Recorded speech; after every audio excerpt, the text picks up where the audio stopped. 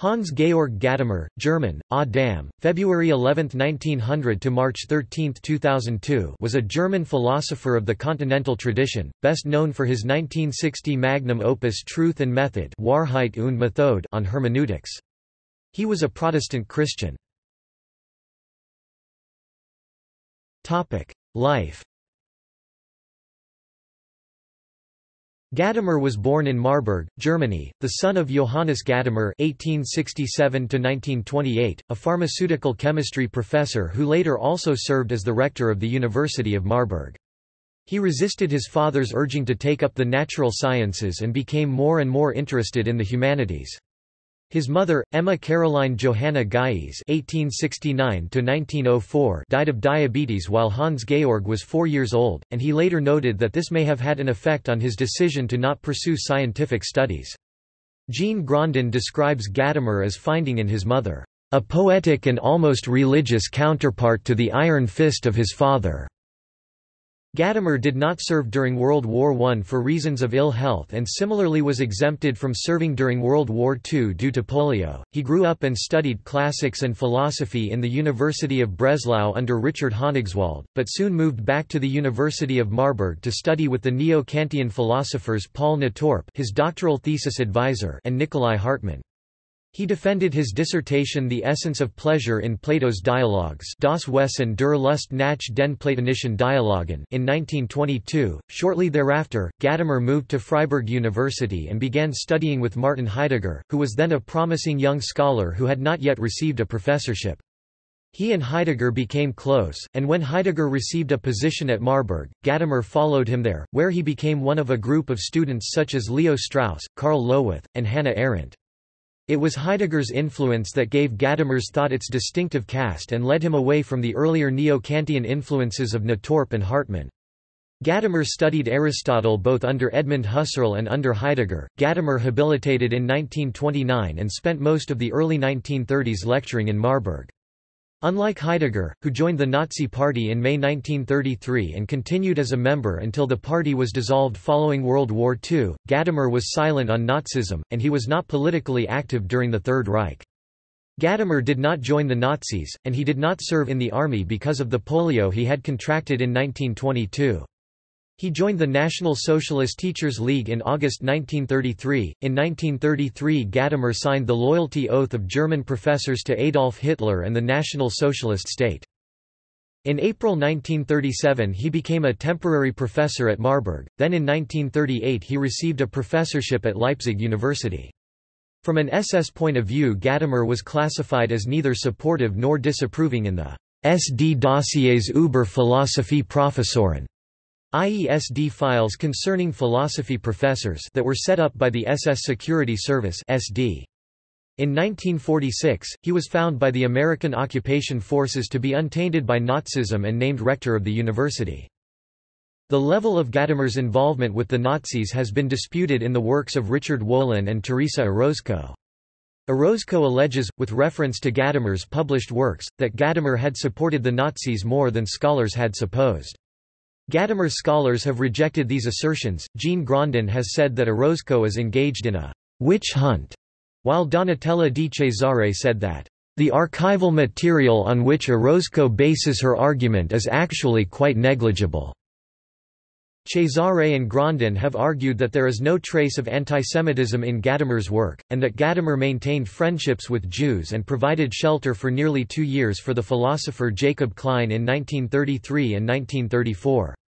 Gadamer also reduced his contact with Heidegger during the Nazi era. The communist DDR was no more to Gadamer's liking than the Third Reich, and he left for West Germany, accepting first a position in Goethe University Frankfurt and then the succession of Karl Jaspers in the University of Heidelberg in 1949. He remained in this position, as emeritus, until his death in 2002 at the age of 102. He was also an editorial advisor of the journal Dionysus. It was during this time that he completed his magnum opus, Truth and Method 1960, and engaged in his famous debate with Jürgen Habermas over the possibility of transcending history and culture in order to find a truly objective position from which to critique society. The debate was inconclusive, but marked the beginning of warm relations between the two men. It was Gadamer who secured Habermas's first professorship in the University of Heidelberg. In 1968, Gadamer invited Tomonobu Amamichi for lectures at Heidelberg, but their relationship became very cool after Amamichi alleged that Heidegger had taken his concept of Dasein out of Okakura Kakuzo's concept of Das in der Welt sein, to be in the being in the world, expressed in the Book of Tea, which Amamichi's teacher had offered to Heidegger in 1919, after having followed lessons with him the year before. Amamichi and Gadamer renewed contact 4 years later during an international congress. In 1981, Gadamer attempted to engage with Jacques Derrida at a conference in Paris, but it proved less enlightening because the two thinkers had little in common. A last meeting between Gadamer and Derrida was held at the Stift of Heidelberg in July 2001, coordinated by Derrida's students Joseph Cohen and Raphael Zaghuri-Orly. This meeting marked, in many ways, a turn in their philosophical encounter. After Gadamer's death, Derrida called their failure to find common ground one of the worst debacles of his life and expressed, in the main obituary for Gadamer, his great personal and philosophical respect. Richard J. Bernstein said that, "A genuine dialogue between Gadamer and Derrida has never taken place. This is a shame because there are crucial and consequential issues that arise between hermeneutics and deconstruction." Gadamer received honorary doctorates from the University of Bamberg, the University of Breslau, Boston College, Charles University in Prague, Hamilton College, the University of Leipzig, the University of Marburg 1999, the University of Ottawa, St. Petersburg State University 2001, the University of Tübingen and University of Washington. On February 11, 2000, the University of Heidelberg celebrated Gadamer's 100th birthday with a ceremony and conference. Gadamer's last academic engagement was in the summer of 2001 at an annual symposium on hermeneutics that two of Gadamer's American students had organized. On March 13, 2002, Gadamer died at Heidelberg's University Clinic at the age of 102. He is buried in the Kopfel Cemetery in Ziegelhausen. Work. Philosophical hermeneutics and truth and method. Gadamer's philosophical project, as explained in Truth and Method, was to elaborate on the concept of philosophical hermeneutics, which Heidegger initiated but never dealt with at length. Gadamer's goal was to uncover the nature of human understanding. In Truth and Method, Gadamer argued that truth and method were at odds with one another.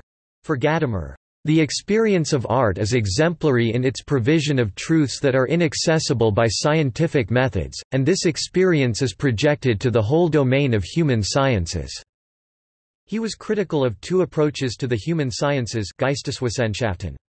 On the one hand, he was critical of modern approaches to humanities that modeled themselves on the natural sciences, which simply sought to objectively observe and analyze texts and art. On the other hand, he took issue with the traditional German approaches to the humanities, represented for instance by Friedrich Schleiermacher and Wilhelm Dilthey, who believed that meaning, as an object, could be found within a text through a particular process that allowed for a connection with the author's thoughts that led to the creation of a text, Schleiermacher, or the situation that led to an expression of human inner life, Dilthey. However, Gadamer argued meaning and understanding are not objects to be found through certain methods, but are inevitable phenomena. Hermeneutics is not a process in which an interpreter finds a particular meaning, but a philosophical effort to account for understanding as an ontological—the ontological—process of man. Thus, Gadamer is not giving a prescriptive method on how to understand, but rather he is working to examine how understanding, whether of texts, artwork, or experience, is possible at all. Gadamer intended Truth and Method to be a description of what we always do when we interpret things, even if we do not know it. My real concern was and is philosophic, not what we do or what we ought to do, but what happens to us over and above our wanting and doing. As a result of Martin Heidegger's temporal analysis of human existence, Gadamer argued that people have a so-called historically effected consciousness, Wirkungsgeschichtliches Bewusstsein, and that they are embedded in the particular history and culture that shaped them. However, the historical consciousness is not an object over and against our existence, but a stream in which we move and participate, in every act of understanding. Therefore, people do not come to any given thing without some form of understanding established by this historical stream.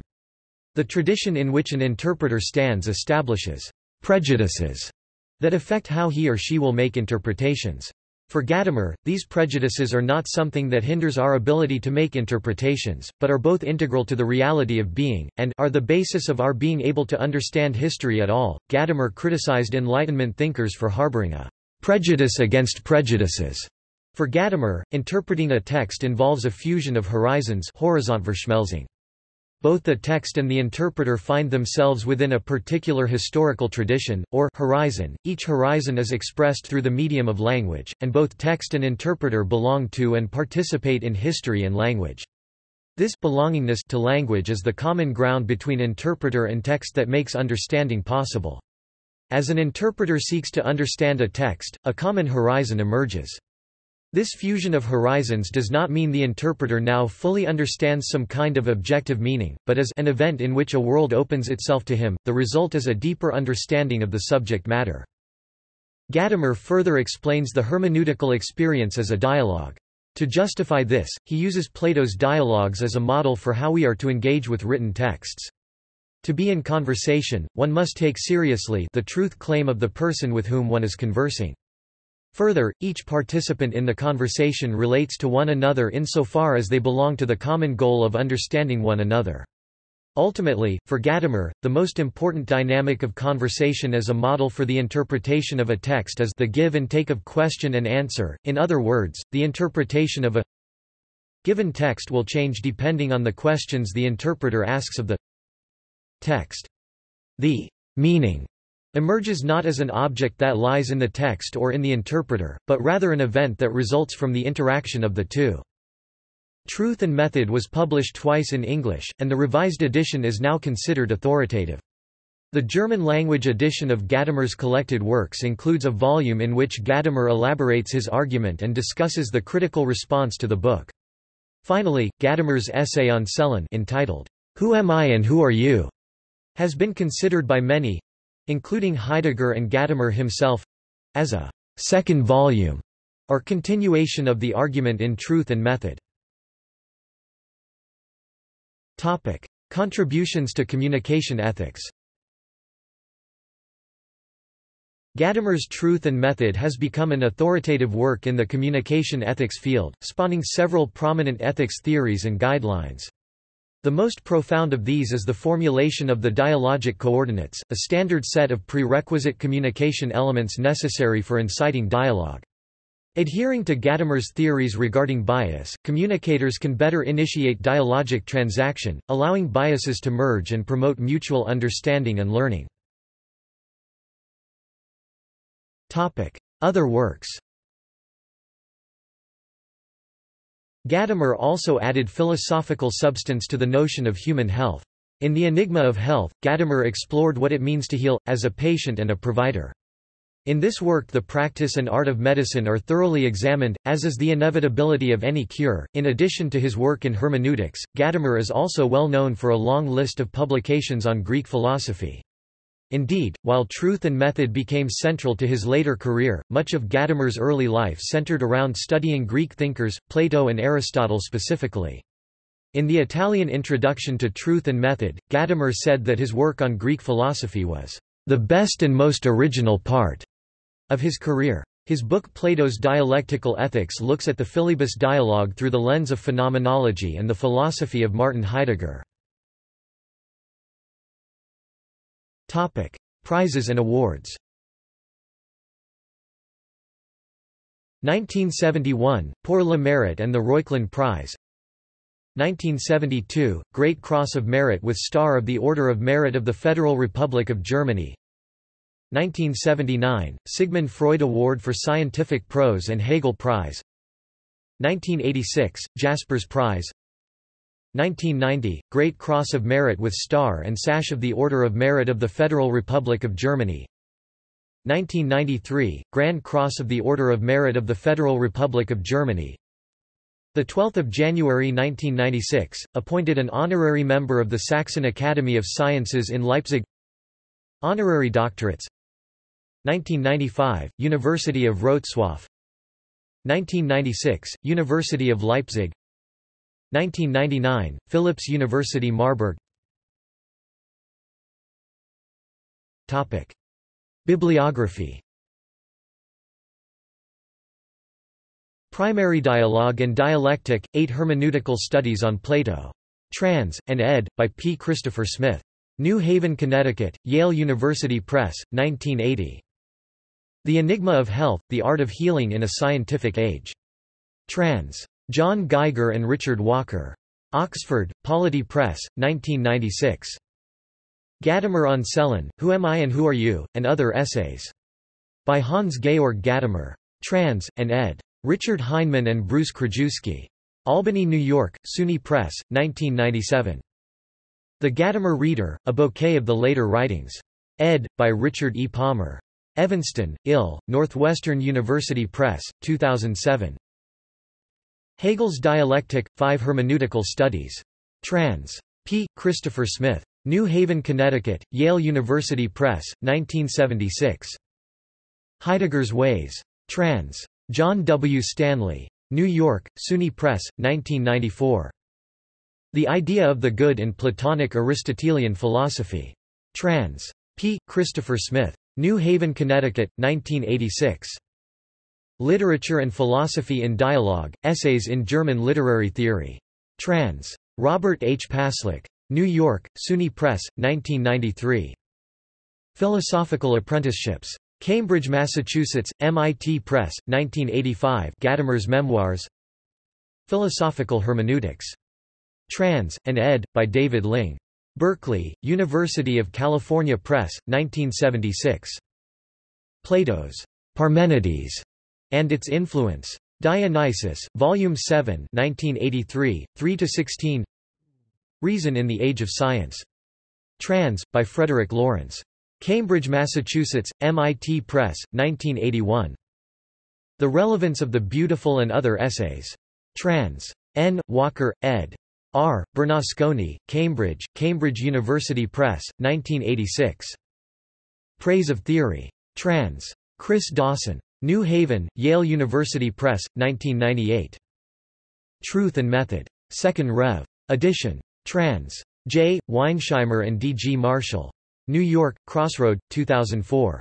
ISBN 978-0-8264-7697-5. Excerpt. Secondaryarthos, John. The Inner Word in Gadamer's Hermeneutics. South Bend, Indiana, University of Notre Dame Press, 2009. Searle, Larissa ed., Übersetzung und Hermeneutik, Traduction et Hermeneutik, Bucharest, Zeta Books, 2009, ISBN 978-973-199-706-3. Dostal, Robert L. ed. The Cambridge Companion to Gadamer. Cambridge, Cambridge University Press, 2002. Drexler, Wolfgang. Gadamer in Marburg. Marburg, Blaues Schloss, 2013. Code, Lorraine, ed. Feminist Interpretations of Hans-Georg Gadamer. University Park, Penn State Press, 2003. Coltman, Robert. The Language of Hermeneutics, Gadamer and Heidegger in Dialogue. Albany, State University Press, 1998. Grondin, Jean. The Philosophy of Gadamer. Trans. Catherine Plant. New York, McGill Queen's University Press, 2002. Grondin, Jean. Hans-Georg Gadamer, A Biography. Trans.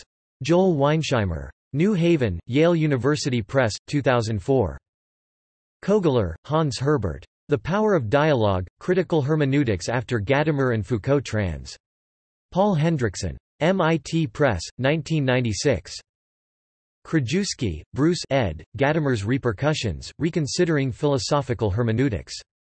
Berkeley, University of California Press, 2004. Lawn, Chris. Gadamer, A Guide for the Perplexed, Guides for the Perplexed. London, Continuum, C. 2006. ISBN 978-0-8264-8461-1. Malpas, Jeff, and Santiago Zabala eds, Consequences of Hermeneutics, 50 Years After Truth and Method, Northwestern University Press, 2010. Malpas, Jeff, Ulrich Arnswald and Jens Kircher eds. Gadamer's Century, Essays in Honor of Hans-Georg Gadamer. Cambridge, Massachusetts, MIT Press, 2002. Risser, James. Hermeneutics and the Voice of the Other, Rereading Gadamer's Philosophical Hermeneutics. Albany, SUNY Press, 1997. Warnke, Georgia. Gadamer, Hermeneutics, Tradition and Reason. Stanford, Stanford University Press, 1987. Weinsheimer, Joel. Gadamer's Hermeneutics, A Reading of Truth and Method. New Haven, Yale University Press, 1985. Wierczynski, André. Gadamer's Hermeneutics and the Art of Conversation Germany, Munster, Lit Verlag, 2011. Wright, Kathleen ed. Festivals of Interpretation, Essays on Hans-Georg Gadamer's Work. Albany, New York, SUNY Press, 1990. P. Della Pelle, La dimensione ontologica dell'etica in Hans-Georg Gadamer, Francoangeli, Milano 2013. P. Della Pelle, La filosofia di Platone nell'interpretazione di Hans-Georg Gadamer, Vita e Pensiero, Milano 2014. See also: Gadamer-Derrida debate, limit situation. Notes. References. Grondin, Jean 2003. Hans-Georg Gadamer, A Biography. Cesare, Donatella D. 2007. Gadamer, A Philosophical Portrait. Niall Keane, trans. Indiana University Press. ISBN 9780253007636. Orozco, Teresa 1995. Platonische Gewalt, Gadamer's Politische Hermeneutik der NS-Zeit. External links. Works by or about Hans-Georg Gadamer at Internet Archive. Hans-Georg Gadamer at Stanford Encyclopedia of Philosophy. Gadamer's Hermeneutics Introductory lecture by Henk de Berg, 2015. Chronology in German. Works by Gadamer. Hans-Georg Gadamer, Plato as Portraitist. Miguel Ángel Quintana Paz, On Hermeneutical Ethics and Education, a paper on the relevance of Gadamer's hermeneutics for our understanding of music, ethics and education in both.